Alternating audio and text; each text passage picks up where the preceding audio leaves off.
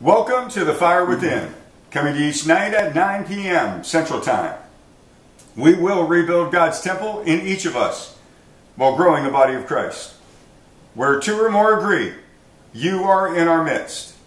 Please extend your hands with us and invite the Holy Spirit into your home as we pray the prayer for Sunday, July 12, 2020. Father, thank you for opening our eyes spiritually.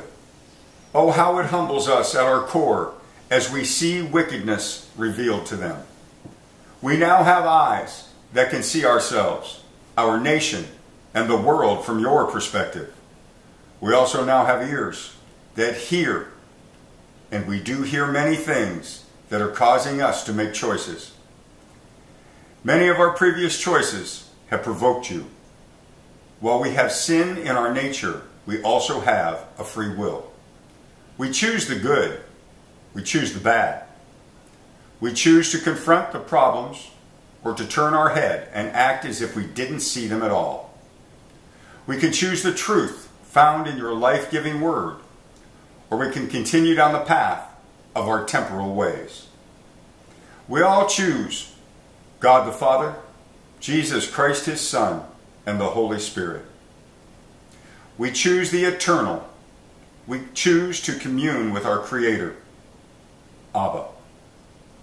We all stand united as one to submit, surrender, and repent of all things that go against your commands. On our knees we praise and worship you and seek your cleansing forgiveness.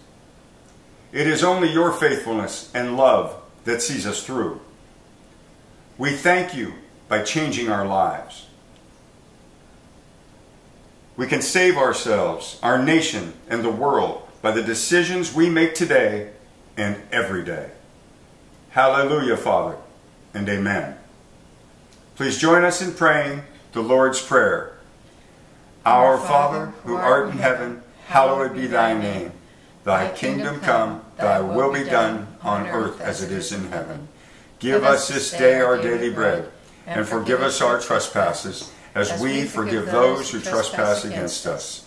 Lead us not into temptation, but deliver us from evil. For thine is the kingdom, the power, and the glory forever. Amen. Well, we want to thank you for joining us for a prayer revival. We look forward to having you again tomorrow, possibly with a friend or family member to come and pray with us. God, may your Spirit flow through us for your glory.